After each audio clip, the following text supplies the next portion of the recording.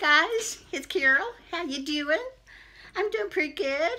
I've got a sore throat, but I'm okay. Happy New Year.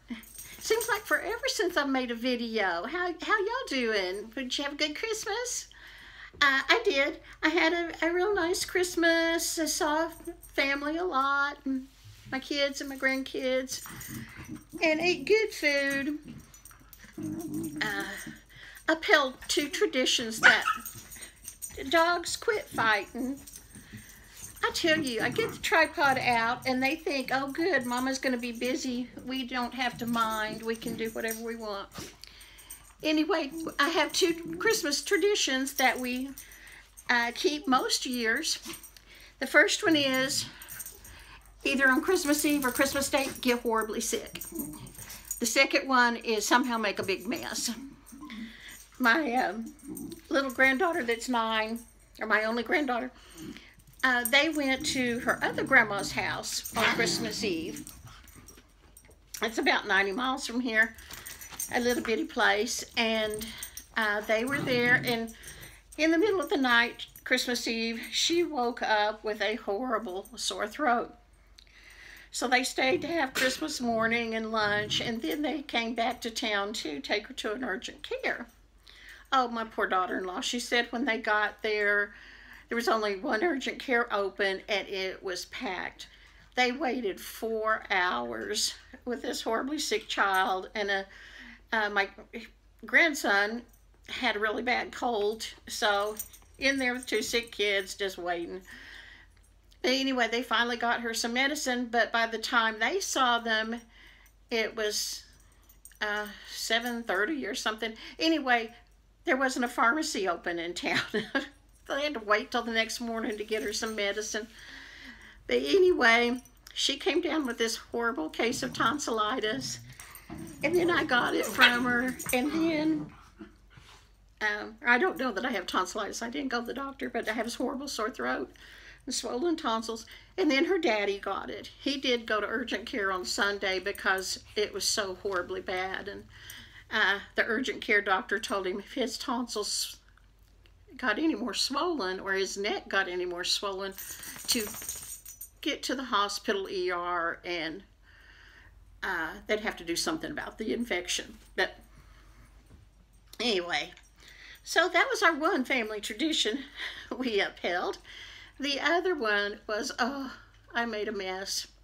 My daughter that lives across from me, Casey, you know, that's been in the video, when she went out to her dad's and stepmom's house for Christmas, her dad reminded her that she had a turkey breast in his freezer. So she brought that home, and I don't remember what day, Saturday I think it was. She brought it over to me, and we baked it in the oven and made dressing and green bean casserole. And anyway, so I baked it in the oven, took it out. You know, the oven's really good and hot because it had been in there several hours. And then put the dressing in and put the green bean casserole next to it. Well, after 20 minutes, you're supposed to take that green bean casserole out and put the remaining French fried onion rings, sprinkle them on top and put it back in there to toast a little bit.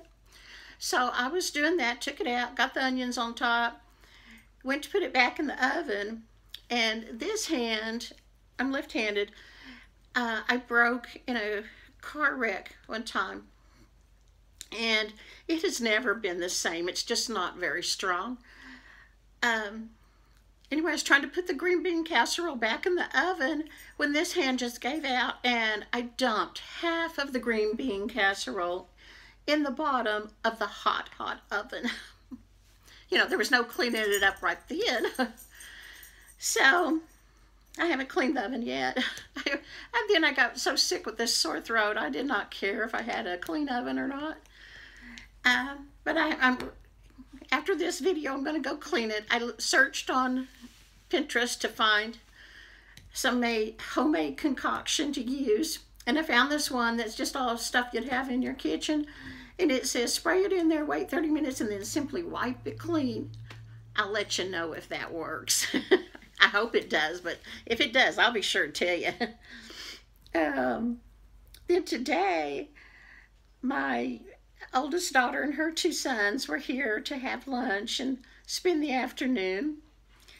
And her sons love mashed potatoes. I had a roast in the crock pot, and I was going to make mashed potatoes for those boys.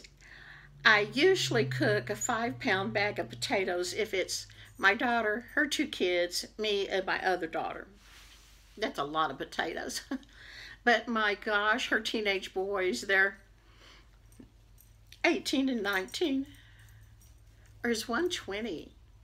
No, 18 and 19. They can eat their weight in mashed potatoes. But anyway, I didn't cook a whole 5-pound bag. I peeled 9 potatoes and got them cut and put in the pan and took it over to the sink to put water in it. And all of a sudden, I could not hold that pan anymore with my left hand. It just would not support it. So my daughter took it from me and got it put on the stove.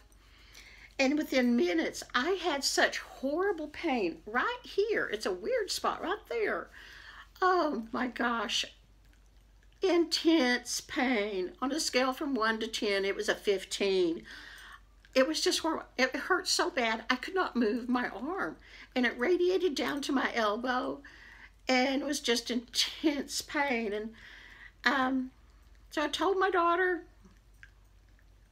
and I told her, should I collapse? Then I guess I'm having a heart attack. Call 911. It hurt like crazy. And my ex-husband has had a lot of trouble with his shoulders and had rotocuff surgery and all kinds of things. So they called their dad and told him how I felt. And I mean, I wasn't paralyzed, but I simply could not move this arm a smidgen. It just hurt so bad. Their dad said that must be a pinched nerve. So I looked that up on the internet, and it sounded like a radial pinched nerve. After about 2.5, 3 hours, it stopped being so intense that I could not stand it. And now it just barely hurts. But let me tell you, that was a horrible pain. I don't know. Mom, my other daughter said, what have you been doing that you would sprain that muscle or something so hard? I told her I was peeling potatoes. I don't know what I did. I think I must have pinched a nerve. But anyway, that's how my week has gone. And I'm looking forward to New Year's Day and starting a new year. I don't make resolutions because I don't keep them, and that just makes me feel like a loser if I can't make some resolutions and actually keep them. But I do have one goal, and that goal for 2020 is to write down my passwords somewhere so that I can remember them. I absolutely hate passwords. I always create one and think, oh, I'll remember that. No, I never do. And so that's my goal for 2020. Just write down my passwords. If somebody breaks into my apartment and the one thing they want to take is my notebook where I've written down some passwords, and if they can find it, it'll be okay. I can call and cancel my debit card or something. But anyway, what's your goal for 2020? I was going to tell you something about living on Social Security, but man, it just went right out of my mind. I have no idea what it was, but I'll think of it and we'll do another Social Security video. Okay, I'm going to go, guys. You have a wonderful day. Good New Year's Eve. Be safe and have a wonderful new year. Bye.